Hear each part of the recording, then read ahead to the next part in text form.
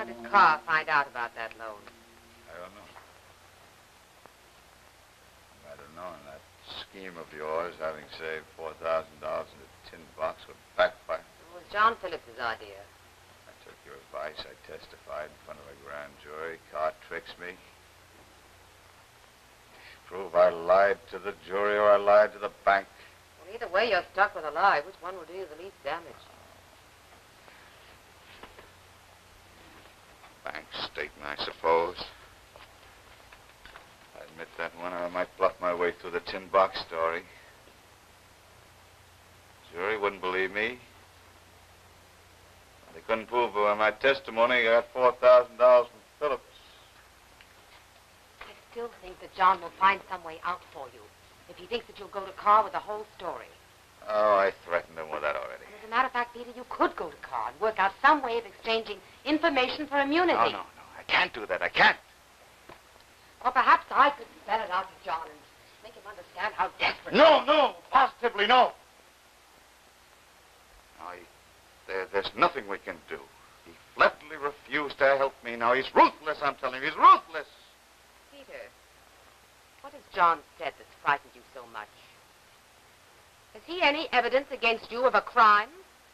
The only wrong thing I did was just tell him that Karr accused me of being bribed by Mitchell.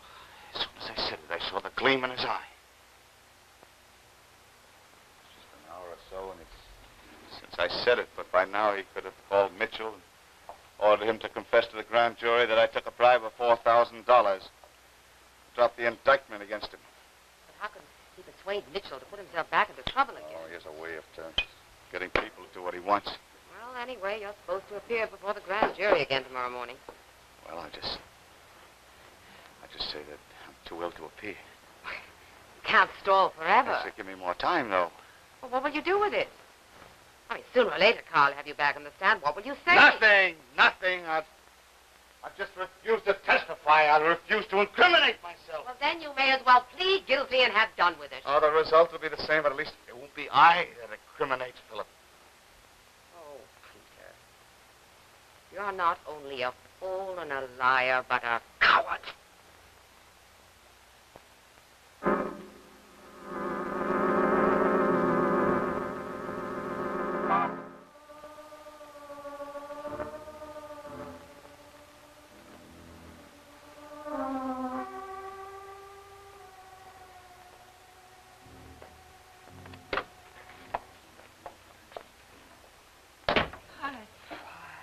Jane, I love children. I really do.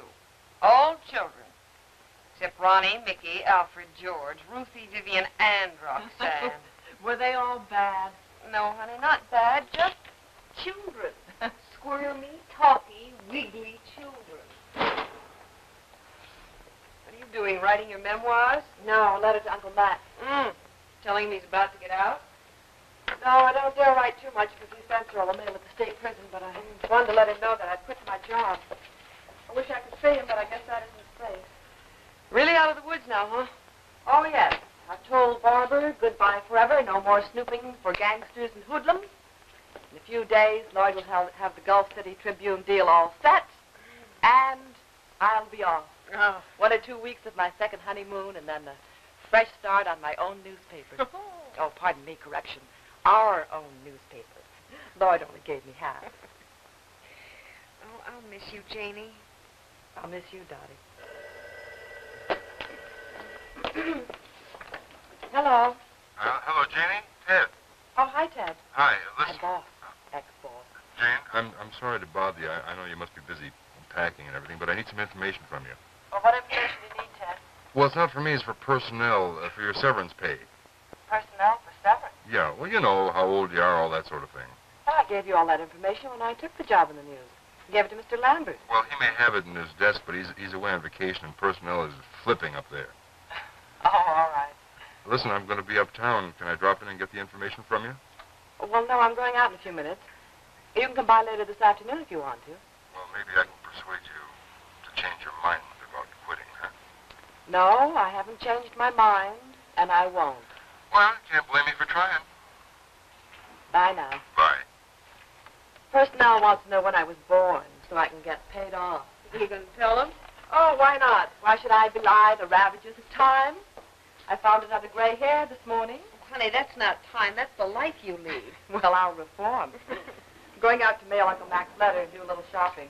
Oh, I have some work to do, too. Papers to correct. Well, you had better get with it. You look to me like you were about to fall on your face. I have fell. Roxanne wore me out. Oh, bye-bye. Bye.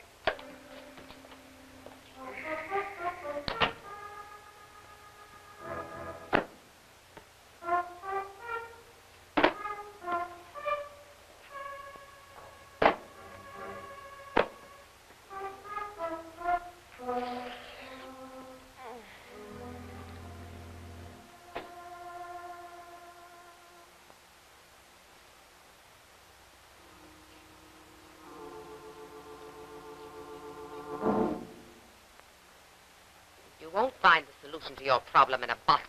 Coward, am I? I've fought for you with John Phillips all I can. You're not even man enough to fight your own battles. I worked very hard to get to where I am. But no, you wanted to go too high, too fast. You couldn't be satisfied being a wife of a district attorney. You had to have a mink coat. And the mink coat had to have a new car, so you got the most expensive kinds you could get. And the car had to have a fancy garage and a fancy mansion to go with it. Well, I didn't expect you to get the money You different. didn't care where I got it from. After you're kicked out of office, I suppose you expect me to give up all that. Well, I don't intend to. Oh, that's why you wanted it in my name. In your name. Now that you discredited me, ruined me, I suppose you're going to leave me. Only as a last resort, Peter.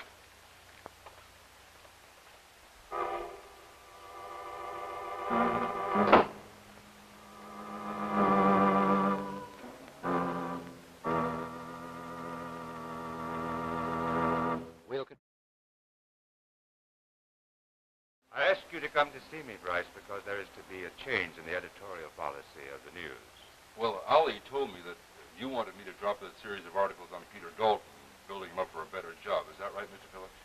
Well, more than that, I want the news to climb down off the Dalton bandwagon before it becomes known that he's in trouble.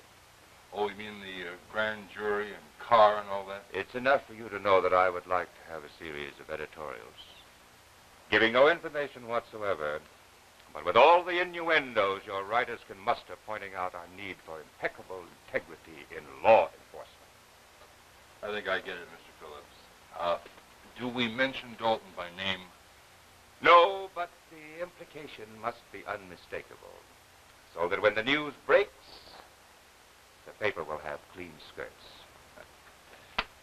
No sooner said than done. Oh, just a minute. There is something else. Yeah? You and Oliver Barber are good friends, aren't you?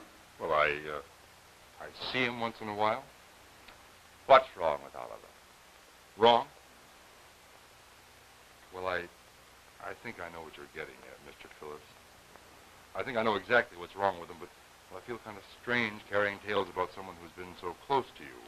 I understand the delicacy of your position, but we're both friends of Oliver's. We want to help him. So tell me.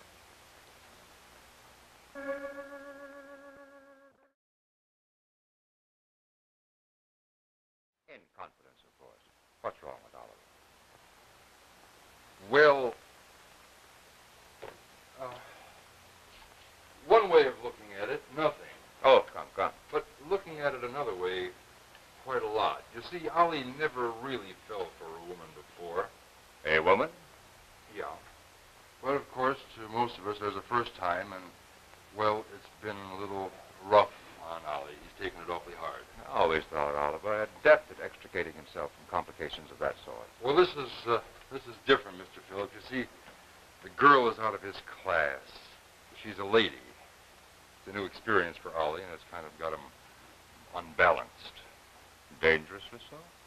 Well, I've no way of knowing that. Who is she? She's a reporter on the news, a good one. Jane Conway. Conway. Isn't that the woman he thought asked too many questions? Yeah, well, Ollie checked her out. As a matter of fact, we both did. She's all right. I would trust her with the keys to Fort Knox. Well, I would consider that a more reliable recommendation if you owned the gold in Fort Knox. Well, Lambert thinks her references are Class A. And that's all you know about her?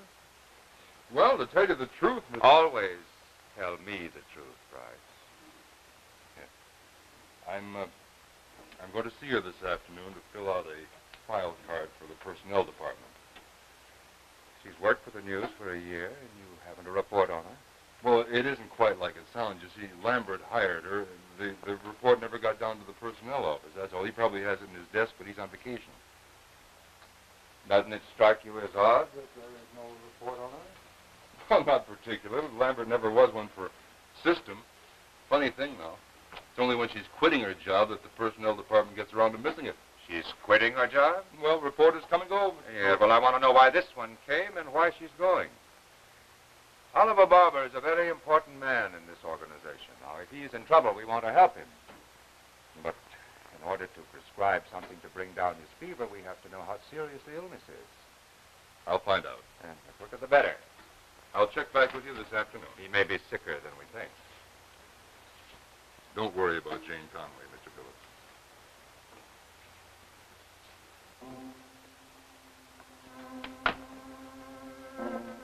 See, I don't like your attitude. I am not going to talk to you anymore when you've had so much to drink. Good. Now, you keep quiet for the first time in your life, and you listen to me. Peter, let go of my I've arm. been doing a lot of thinking since I got out of that grand jury this morning. It's a pity you didn't do some before you went in. That's true. That's true. You and John Phillips are doing my thinking for me.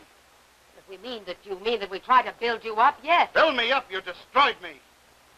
He for his own protection and you for your glorification. I've been pulled around as though I had a ring through my nose. And now that I'm in trouble, you both desert me. You stay here. I am finished with you.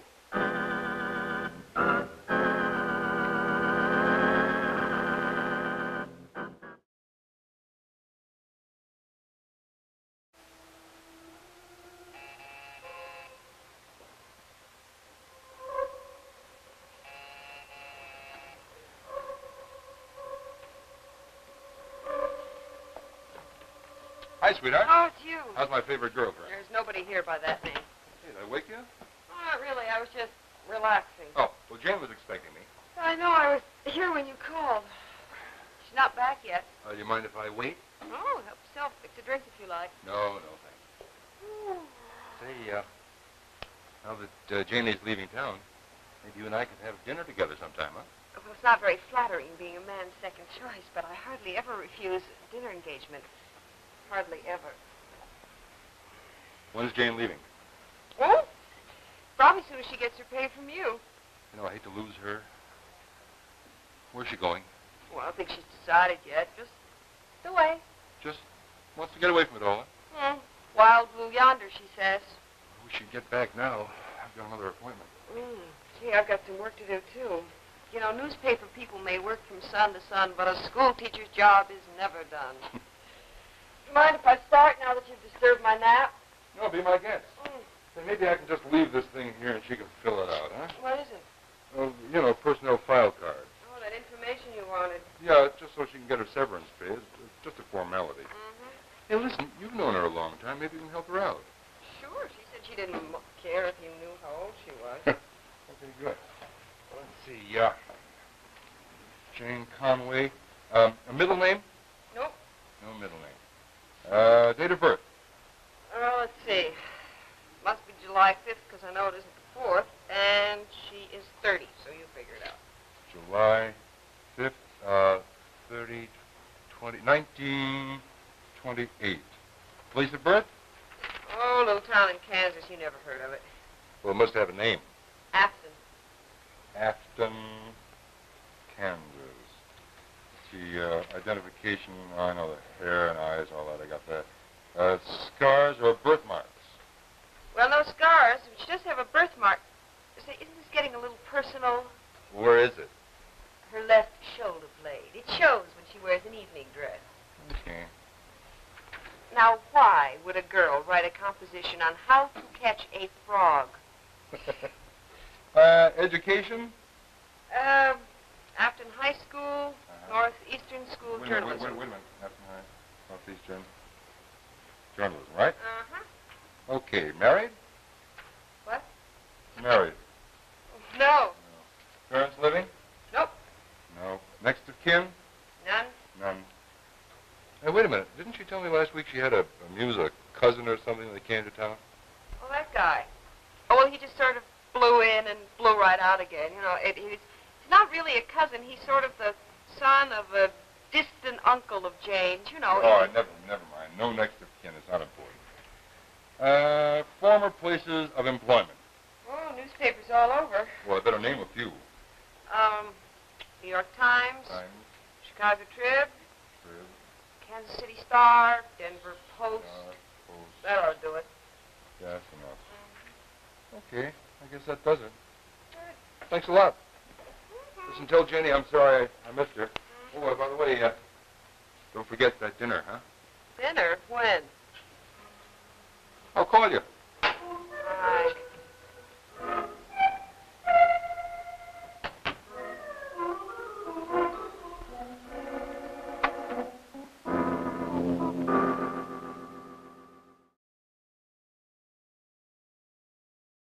You ungrateful four-flusher, you pompous windbag. If I hadn't dead you, you'd still be nothing but a 2-cent errand boy in somebody's law office. Listen to me, you wouldn't have been in this trouble. You leave me now. I'm gonna... It would serve you right. If you were a man, you'd have asked John Phillips what to say instead of telling him. Now, if you had any sense, you'd go to my car and tell him what a fool you'd made of yourself. If you don't, perhaps I shall. Oh, Virginia. Virginia, don't!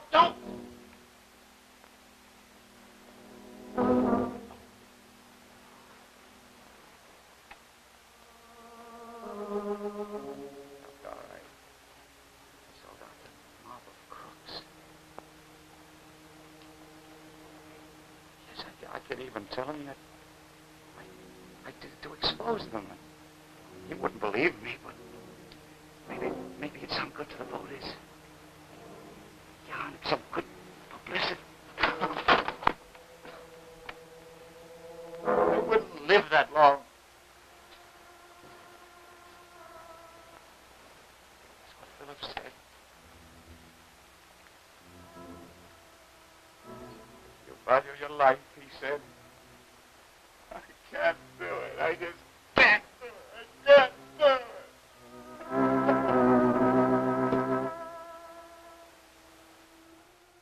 The Edge of Night, created by Irving Vendick,